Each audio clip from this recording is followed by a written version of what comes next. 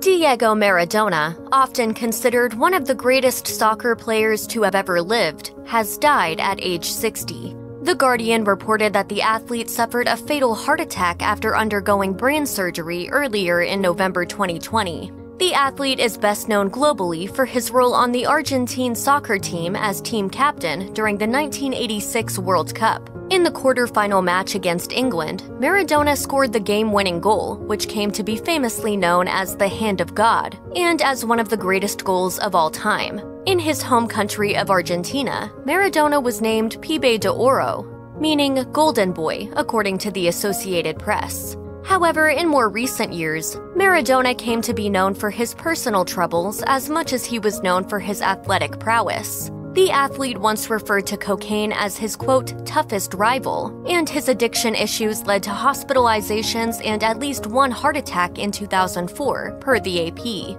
Maradona led a complex life, reaching some of the highest highs and lowest lows in competitive sports.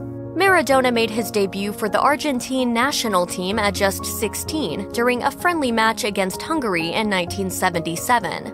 According to the AP, Maradona was cut from Argentina's team for the World Cup the following year because he was only 17 at the time. The team went on to win the World Cup at home in 1978, and missing the opportunity to play in that event was what the player once called the, quote, greatest tragedy of his career, per the AP. This motivated him to succeed later at the 1986 World Cup. In 1982, Maradona went to play for Barcelona, which featured a $9+ million transfer fee and landed Maradona with a 6-year, $12 million contract, as reported by the Washington Post. In 1984, the team sold him to Napoli in Italy, where the AP notes that he, quote, remade its fortunes almost single-handedly, turning them from a losing team to a winning team remarkably fast. As the 1980s progressed, however, Diego Maradona began to struggle with issues of addiction.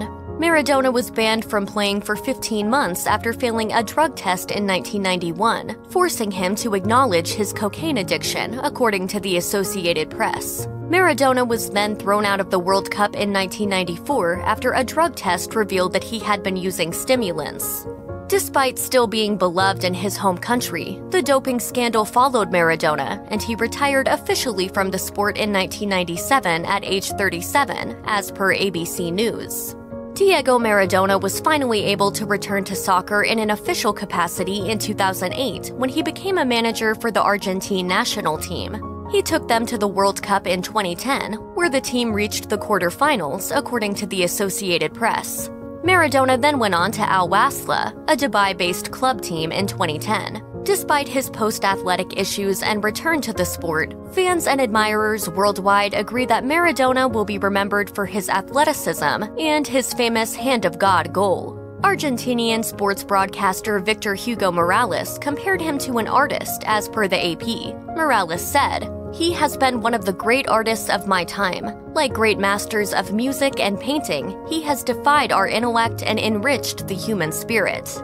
Meanwhile, The Guardian noted that Maradona was named, along with Pelé, as FIFA's Player of the Century in 2000, with Maradona actually receiving more votes than the renowned Brazilian athlete.